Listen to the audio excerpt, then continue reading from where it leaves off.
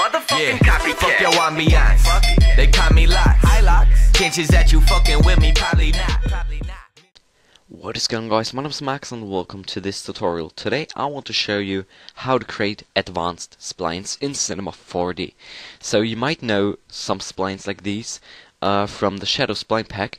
I want to quickly show you what I just created. I want to show you today. So these are the splines we're going to do today. Pretty easy to do, so let's jump right into it. At first you're gonna need some sweep NURBS and circle. I'm gonna duplicate these, put them into the sweep NURBS. On the first circle you put this on 5 cm, and the second one you put on 190. So now we animate the sweep NURBS.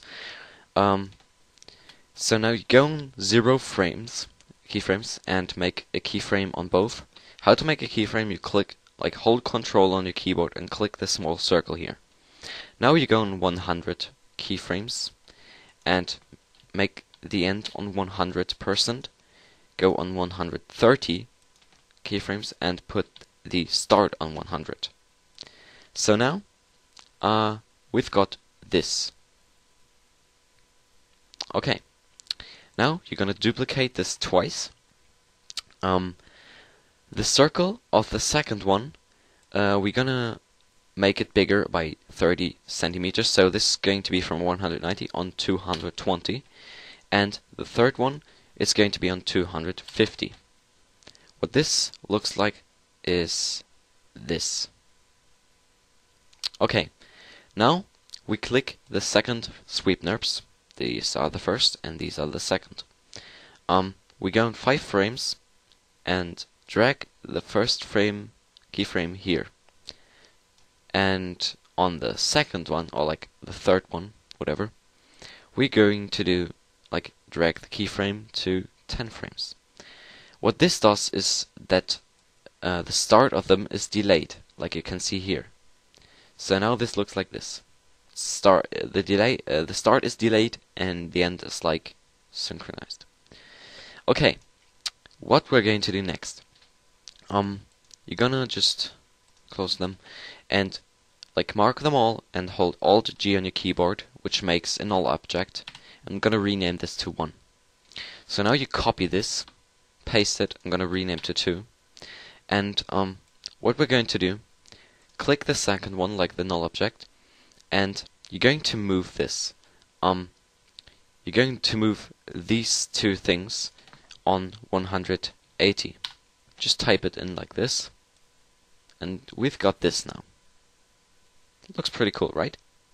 So now we're gonna duplicate the second one, rename it to 3, and now we go into it, and the circle, the second one, we need to change the sizes again. So we just make it bigger by 15 centimeters. This would be 205 now. This would be on 235 now. And this would be on 265 now. So now we've got this, but this is not finished. So we click the 3 and we're going to rotate it here, the second one. This one we put on 0. So now we've got this. Okay, so now we duplicate the 1, copy and paste it, rename to 4, and same like we did before, we go on the circle, put this on 205, this on 235, and this on 265. Okay, now we click the 4 again, and we're just gonna put this up on 180. Okay, so now we're finished. Our animation is done, and these are our self-made splines, like in the Shadow Spline pack. Okay, so thank you for watching. If I could help you, just leave a like and maybe a comment, and yeah. So I might do other tutorials and maybe release a spline pack when it's finished. But yeah, it's going to be free, by the way. So yeah, that's it. Thanks for watching. See ya guys in the next tutorial, and goodbye.